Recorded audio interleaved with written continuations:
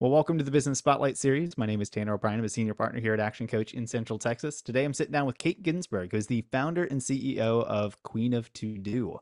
So excited to be jumping in, having some conversation, talking about this crazy thing called entrepreneurship and the journey that comes along with it. So, Kate, thank you first off for taking some time with me this afternoon, being willing to jump into this conversation. Why don't we just start with a little bit of background? Give us kind of the 10,000 foot view of who you are and your background, and tell us a little bit about Queen of To Do. Absolutely. So I am Kate. I am the founder and CEO over at Queen of To Do. We're an in-home personal assistant and home management company, which means we take care of all of our clients' tasks, chores, errands, all of those things that eat up your evenings, your weekends, and your mental bandwidth. It's no easy job running a household, and people are doing it alone. And we firmly believe that by providing those folks with support, they are able to lead more balanced, more fulfilling, more aligned lives, and pour into the things that really matter, things that they can't outsource, things like their job, their family, their friends, all of the things that make life really wonderful that get pushed to the wayside by having to actually like make sure your house is in reasonably decent order and your kids have clean clothes to wear. So we show up and we're kind of the fairy godmothers of the Austin area, where it doesn't really matter what it is. We're happy to take it on. We're masters at making sure that all the balls stay in the air and you don't end up with a Friday night, Mom, my baseball uniform's dirty and we have a tournament tomorrow moments. That is parents' worst nightmare, isn't it? Mm. Absolutely. So how did this all get started? What led you to founding Queen of To Do? So back in 2010, November of 2010, I had a baby. And then 3 weeks later, we were transferred from Iowa to Austin with my now ex-husband's job. And uh, I couldn't bear the thought of putting him in daycare for 40 hours a week, 40 plus hours a week, and only coming out like $300 or $400 ahead for the month. Like I can do something from home that brings in that much. Like that's nothing. And so in my head, I was just going to start a little errand company that, I would run around town and pick stuff up for people, drop off dry cleaning, that kind of thing. And that didn't get traction as quickly as I had hoped, with bringing a baby along and all that. Um, so I'm a resourceful person. I was like, well, I can do laundry and dishes and errands and like hanging pictures, all of these different things that my clients need, light meal prep. Sure. So I started saying yes to anything that they needed. And it just grew from there. Come 2020, of course, COVID hit and I pivoted to virtual work. My second husband is immune compromised. And so it really, we went into lockdown very, very early and stayed there for a very long time. So pivoted to the virtual work, started helping people with just, scheduling and trying to keep things afloat and like making arrangements. And I mean, even just doing a curbside pickup for groceries and getting them dropped off outside their house, anything that still was like slightly helpful to them when the world was falling apart. Um, and then about 6 months in, got the opportunity to take on a vacation property for a family that bought a 4 acre, beautiful property in Leander. They closed right around Thanksgiving and we're coming in for Christmas. And so I ordered everything to outfit this whole house. My entire living room was full of Christmas trees and towels and dishes and everything you could imagine. And then by the time COVID was sort of settling down, people had enough of trying to balance everything themselves. Um, I brought on my business partner who has helped us grow to a team of 11 now in the last couple of years. And our revenue has skyrocketed 1100% since 2019. I don't count 2020. It was just such a garbage year all the way around. Like that is an extraneous data point that we just don't need to acknowledge. That's fair. That's absolutely fair. So I'm curious, as you look at, I mean, throughout your journey, I always like to ask like the question of like, what role do you play in the business? How many different hats do you have to or get to wear in the business today? And I guess how has that changed from the first couple years of starting this business to Yeah.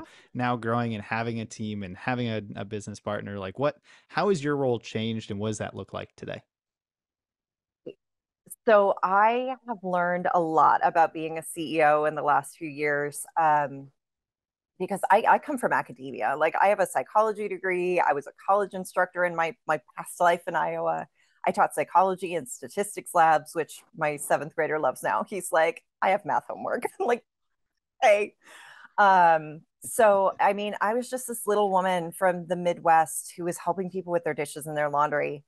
And my dear friend Heather reached out, and was like, well, what's holding you back? And I was like, I can't do it all. And her background is retail sales management. And so she really was like instrumental in our first hire and getting our systems in place. She updated our website, so it's really beautiful now. Um, and she really kind of held my hand through learning how to grow a team. And since then, we've really just leaned into how do we get better as a company? How do we really do things that align with where we want to be? Because we don't want our clients to have balance and our team to burn out. We want our team to also have that same level of support and balance. So that's really been a huge part of our growth and digging into. I'm so sorry, my dog keeps whining. I can't send him outside because the chickens are out there. So like I basically have a farm here as well. So that's another one of my hats. Um, so we really have learned how to interact with our team. I've gotten really great at hiring folks because I've never done an interview before in my life before I started doing this. Um, but finding people who really value their time. And then honestly, I've been really uncomfortable with the idea of sales. And over the summer, my business partner was like, but you're the face of the company. And I'm like, okay. And so I don't so much think like the sales hat is the newest one that I'm wearing. Hmm. And I'm finding that I really wear it well, which has been a surprise because sales has never been my strong suit. Like I am an introvert to the core. I don't think of myself as somebody who can sell. Um, and I decided I don't care what the outcome is. I want to talk to people. I want to connect with people. I want to learn more about what the modern struggle is for business owners and parents and very very highly driven people who want to get to the next level in their careers and are struggling to figure out how to do that with 24 hours a day. Mm. So you hear a lot in business, your first hire should be an assistant, and we're kind of flipping the script on that. You don't have to find the perfect assistant for your work, find the perfect assistant for your home. We train our team to do the household management. And so we've got a whole process built out. Like we specifically train people on how to provide highly customized services that really meet our clients' needs. Um, and it feels kind of like mind reading, but we really just work with people for so long that we get to know their needs, their preferences. We know what groceries they want in their fridge. We know the family schedule. We know when they've got a meeting that's going to run long and they just can't squeeze one more thing into the day, but the dog's got to go to the vet. We keep track of all of that. We pay attention to when the car needs gas. Because have you ever done that where you're like, oh, future me will fill the car with gas in the morning, lights on as you pull into the driveway, and then future you is running late because your kids refuse to put their shoes on, or you tore your pants on the way out there. I mean, like life happens and it humbles all of us.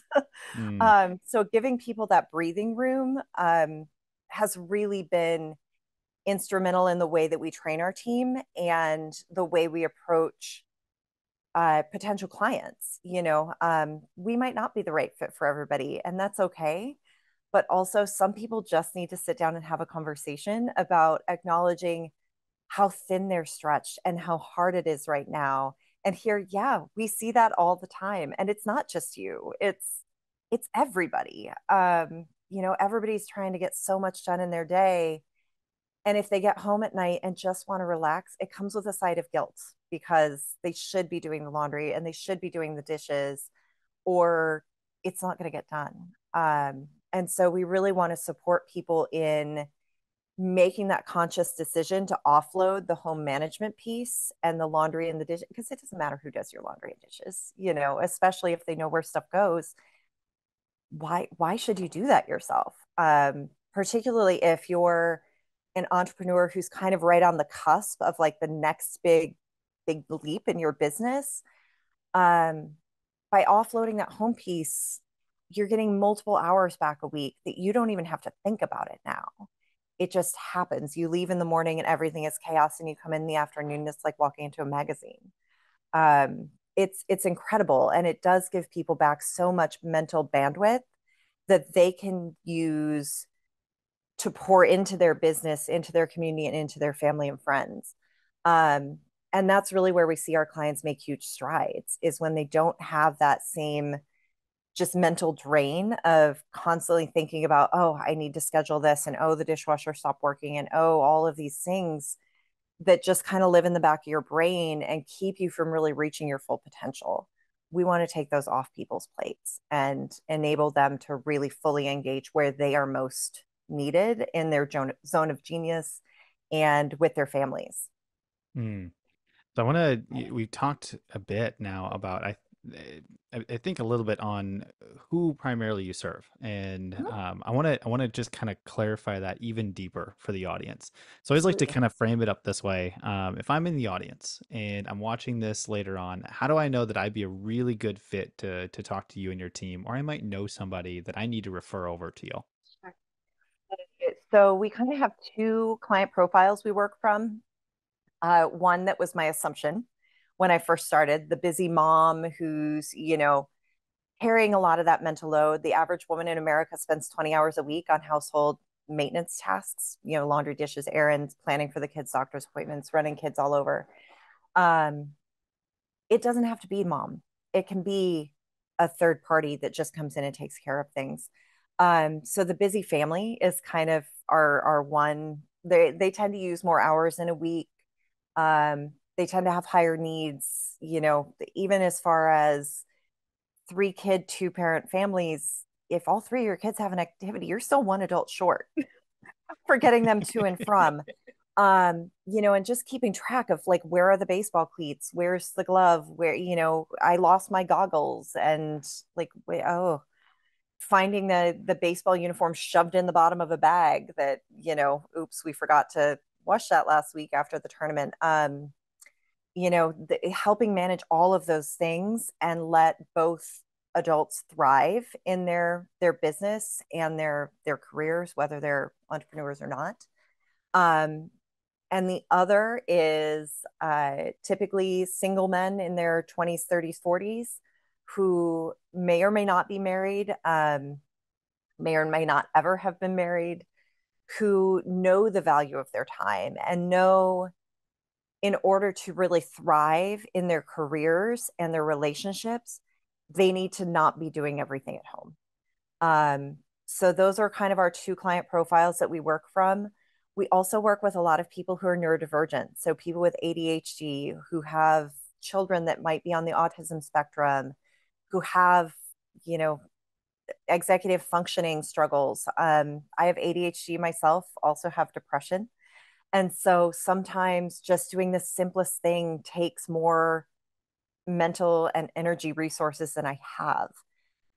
So having somebody who asks things like, hey, does your kid have any special interests? I saw you have train tracks all over your dining room table. Do you want me to put those away, or is that going to cause a meltdown later tonight? Um, a lot of times folks with ADHD, if things get put in opaque containers, they do not exist. And so acknowledging that and finding organizational systems that might not look Pinterest perfect, but serve the family and serve the individuals well, that's what we're looking for. We're not a cookie cutter company that's out there to treat everybody exactly the same. We see each and every client, each and every family as an individual with unique needs and preferences, and we meet them where they are. So we provide a very high level of service. So we really are looking for people who are very, very busy or struggling with those executive processing things and just need a mental break, those are the folks we love to help. Anybody who's busy and doesn't want to do their dishes, laundry, errands, tidying. Everybody always jokes about cleaning before the housekeeper cleans. Like, that's our role, is to make sure that like the other people helping support the household can do their jobs at a very high level, because things are already to the point that they can come in and do those. Even things like, yeah, we live in Texas. It was 105 degrees all summer long. We had several clients who had their air conditioners go out, and the air conditioner companies are like, "Oh, we're booked out until next week." And even then, it's a 9 to 9 window. Are you kidding me? Like, nobody could take a full day off of work to just hang out at home. So being able to set up those appointments, we collect information like all of the model and serial numbers for all the major systems in the home for each new client, so that when they call and say, hey, my HVAC just went out, we can call our trusted companies that we've worked with for the last 13 years and say, hey, it's a Bryant system. Here's the model. Here's the serial. This is what's going on. Do you have the parts on hand to fix that today? And we've worked really hard to build those relationships with other companies so they know when they get a call from a Queen of To Do employee, they're going to get in there fast. We're going to be on site to answer any questions. We're going to get approval from our clients very quickly. And they know they're going to be able to come in and solve the problem right away, which means they have an additional happy customer who is spreading the word. So we really work hard to build those relationships, both client facing and uh, business partner facing, so that everybody comes out ahead. So, what's been your philosophy to marketing? How do you get the word out for all of this amazing work that y'all do? It's primarily word of mouth. We do have a lot of fun on our social media. Like, we're very professional in home, but we do, we're joyful people. We want to bring more joy into the world, more happiness, more laughs. And so our social media pages are kind of goofy. We're big on memes and like just, everybody's having such a hard time right now with like trying to do all the things all the time. And so if we can make personal assistance accessible through memes, we're all for that.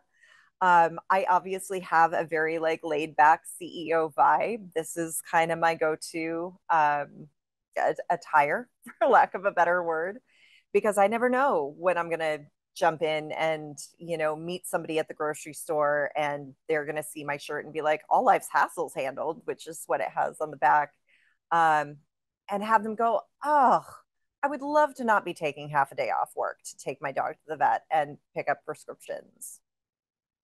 Yes, you should do less of that. We also are really involved in community organizations like NAWBO, the National Association of Women Business Owners. Here locally in Austin, the Fiesta group has been wonderful for us.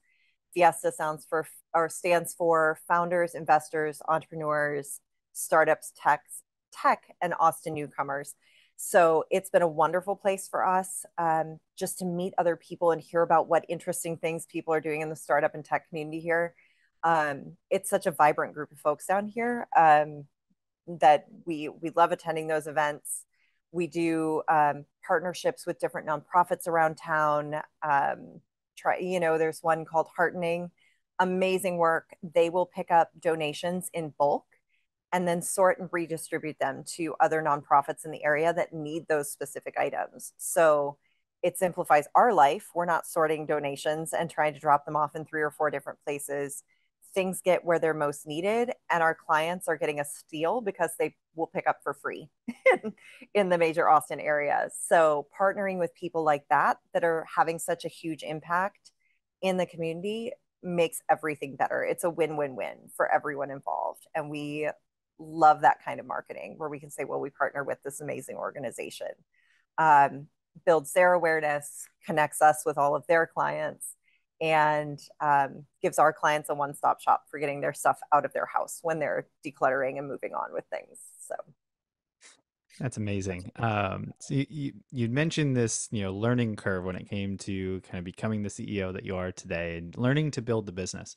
I'm curious if, and there may be many, but is there one or two, call it memorable roadblocks or hurdles or challenges that you had to overcome in kind of this business journey that's allowed you to become the individual, the business leader that you are today? Um, Honestly, one of the biggest things was I had to learn the hard way. So I was raised by a single mom, very independent. It's better if I just do it myself. And it it took a mildly devastating life event for that to finally end, and for me to go, oh, help is amazing, even though I'd been preaching it to clients for years. It literally took my husband being hospitalized for a month for a stem cell transplant and me literally not being able to do it all, um, and giving up that control of my way is the right way. Um, I couldn't. I couldn't do it all. He was down in South Austin in the hospital. We had two young children. Our younger at that point was, oh gosh, 13 months old when he was in the hospital, and so he was not working. Obviously, we had two kids. I was working full time still just to try to financially support the family, and it was really important to me that I be there for him. He was having a really hard time. This was his second round with cancer. Um, and what they don't tell you before you go into for a stem cell transplant is they are literally going to give you a fatal dose of chemo and then hopefully bring you back. And so when that's your reality, the laundry and the dishes seem really unimportant all of a sudden. And it does not matter how they are done or if they're in the right place. If people want to give of their time and their energy to drop off meals and run laundry through, yes, please help me. And so it really was like being hit by a truck of no, you're not going to do everything yourself anymore. Surprise. Um, and it occurred to me that by being so fiercely independent, I was depriving my friends and my loved ones of loving me in a way that they wanted to, through supporting us. I was denying them the feeling that I get every time I help a client through a crisis or just through laundry and dishes. I wasn't allowing people to love me in that way. And so by this very abrupt traumatic experience of not being able to literally, like, I would come home, crash for the night, and then get up the next morning, drop my kids off at school and daycare and go to work, go to the hospital, and then come back, get the kids in bed. And that was just like the endless cycle. My children would not have eaten had it not been for our community because I couldn't, I just couldn't do it all. And that really has informed me and my experience as a CEO is I don't want my team to get to the point that they have to get hit by a truck to to accept help and have that kind of support in their own lives. So even though we are only 2 years into having employees and still striving to get our business to a point that we're profitable enough to provide a full benefits package, we'll do things like, it's really crappy that you had your daughter break an ankle today. Can we send you dinner? Can I send someone to help you catch up on laundry? And so we'll subsidize our own team to go and help other teammates. We encourage our team to take mental health breaks and say, you know what, I just need a little breathing room right now. Um, our team does not ask for time off. We don't own their free time. So if they say, I need a day off, yes, absolutely, take it. And it's my job as a CEO and a leader to figure out how to meet the client needs if we've got a team member that needs to be out for a bit. Um, Everyone deserves to have that kind of support and balance, and that includes our employees. Mm-hmm. So that's very much something that we have leaned into, especially the last couple of years, is we want our team to be at their kids' school plays on a Tuesday afternoon for some reason, like, why is this the time? But also, that's the time. Go do that. Be involved with your kids' school, host the PTA bake sale, and take a day off of work to make that happen. Um, we want to help empower our team and our community to build those relationships. Everybody rises when everybody's not pushed to their absolute breaking point. And so we're not engaging in that hustle culture with our team. Um, you know, it's not always the easiest way because it's definitely not the most profitable way.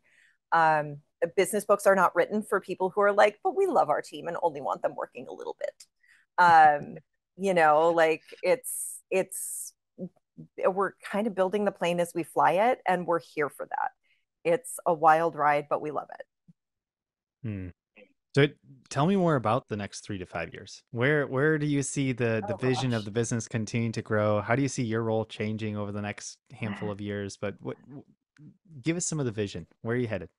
We want to be nationwide in the next 5 years. We want to be a, a name that everybody knows where they're like, oh, you've got to hear about this amazing business that has changed my life.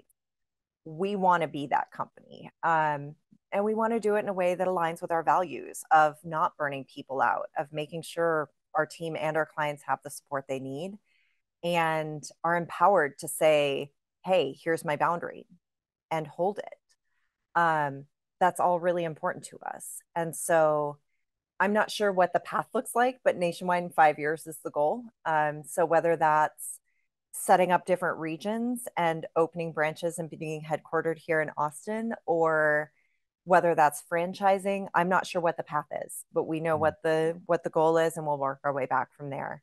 We did just launch in San Antonio, which is really exciting. We've been there about 2 weeks now. So if you know people in San Antonio, please send them my way. Houston and Dallas are next. All of those are pretty easy. We can bring people here into Austin for training. We can, send people there to support growth as needed. We've got a couple wonderful team members that are willing to travel for us right now. So they're happy to go visit friends, family in Houston, Dallas, and help the company expand in those areas. So um, yeah, we have big goals. We've had big goals. Next year we want to hit the $1 million mark. That's our next big financial goal for the company. But really, most important is continuing to grow and scale in a way that aligns with our values of supporting people in a sustainable way, and not just burning out our team. Phenomenal. I love the goals. I love the ambition and the clarity that you have on where things are headed. I want to be respectful of time, so I've got a couple rapid fire questions I'd love to kind of Absolutely. shift into here as we begin to wrap up. Four of them in total. The first one, when you look at your journey so far, what would you say for you has been your key to success? Oh, refusing to give up, even in the face of adversity. Like there are so many times it would have been so much easier to just get a job. Um, I I don't want to. I'm so proud of what I've built, and so just continuing to be persistent and find areas where I can pivot. How can I expand these services? And just going out and finding new clients, whether that's networking, whether it's looking for ads for personal assistant work online, whether it's looking for, I need help hosting a Christmas dinner. We do a lot of holiday decor. So putting out ads in September, October, which feels ridiculous, but people need help with that. We've got folks that are older that literally they want somebody to help them put up their Christmas tree happily. That's my favorite. Like it's like being Santa for adults. It's amazing. I love that. Um, how about advice? What piece of advice would you give to other business owners and entrepreneurs out there? Dream bigger than you think you can achieve. um, I honestly never fathomed that we would have grown to this extent. And I couldn't have done it without my business partner. Heather's been incredible. Uh, Outsource the stuff that you're not good at, that you don't enjoy, that you don't love doing, that you're like, oh, it's time to do that again. Outsource it. Find a way, take an extra client and get that shit off your plate. Hmm. Book recommendations. Either one book that you're currently reading or have read most Ooh. recently. It does not have to be business related, but a recommendation that you would give to the audience. I'm an audiobook while I'm working person because like folding 9 loads of laundry, you have a lot of downtime where it's either thinking or listening to something. So I just finished listening to 10x is easier than 2x. Hmm. And I can attest to, yes, when you're not focused on like just doubling things, when you're like, okay, how can we really make this explode? Um, 10x happens really fast. Who knew? It's a good recommendation. I know, Um, right? final rapid fire question, and then we'll start to we'll end on the last question I'd love to wrap up on. Okay. But before we do, this is kind of a just a fun question. You had to choose just one area in your business. You only get to choose one area in your business. You could take a little bit of magic dust and sprinkle it all over that one spot in the business, and it would be 10 times better when you wake up tomorrow. Where would you choose to put that magic dust? The lead generation. I'm amazing at closing leads. But we, at this point, they just kind of come in as they come in, and then it's my job to close them. If we had 10 times the amount and I maintained my current close rate, like it would be bananas. That's a good spot to put it. I like that. Absolutely, Um, right? so, for those that are interested, they're watching this later on, that want to learn more about what y'all do, that want to connect with you, that just want to kind of follow along, where can we advise them to go for more information? Okay, so we are Queen of To Do on all the socials, TikTok, LinkedIn, Instagram, Facebook, all the things. You can find us at Queen of To Do and also queenoftodo.com. Perfect. I will be sure to put both of those into the video description below. Kate, I think you're on LinkedIn as well, so I may throw that I in there. So if they am. want to send you a DM, just to say, "Hey, saw you on the Business Please Spotlight," do. always encourage additional connections, things like that, especially being here local to the Central Texas market. So for those watching, it'll all be in the video description below. Make sure you take a moment, go click it, go follow, go check everything out, and make sure that you get that piece done. Kate, as we finish up, got to ask, what is the most inspiring thing to you today? Oh, um, oh gosh. Oh, we were just at the NABO Women's Business Conference. The annual conference was held here in Austin this week. And I we posed the question, if you weren't doing that 20 hours of that the average woman spends on household stuff, what would you do? And the responses that we got were incredibly inspiring. There are so many women business owners out there who are giving their all to their families and their companies. And um, and it was really inspiring to see what people would do to give back to themselves. And honestly, a lot of it is really simple stuff, and that inspires me to continue to grow the company so that they can continue Mm. to do what they're doing, but also care for themselves. So seeing all of those responses and also all the amazing things that they're doing in their own work and their own business and what happens when we all come together in that setting is just incredible and so inspiring. I love that. Kate, thank you so much for taking the time. This has been a genuine pleasure to hear all the amazing passion that you have for your business and the growth that you've seen over the number of years, and sharing just kind of the wisdom that you've gained along the way. So thank you so much for sharing and being here with us today. So much. I really appreciate having the opportunity.